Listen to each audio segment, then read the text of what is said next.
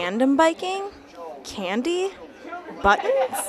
To some, these might have nothing in common, but for Jay Burseth, they do. I'm experienced and knowledgeable. And it's that knowledge So are you voting next week? that he hopes will help make him the winner. How's it going? Remember to vote Christo Christie Wednesday, Thursday. And Tyler Christopete hopes the same thing. Hey Adam, how's it going? It's a lot of work, but it's a lot of fun too. They're both running for Student Association president. Hi. Hi. Do you have your ID? And for students like Markayla, voting is a little different than usual. I think wasn't it like on a Friday, Saturday last year? In past elections, voting has taken place on Thursdays and Fridays. Having it on Friday, so many students are here, and traditionally that's a day a lot of students don't even have class. And this led officials to change the voting days to Wednesday and Thursday.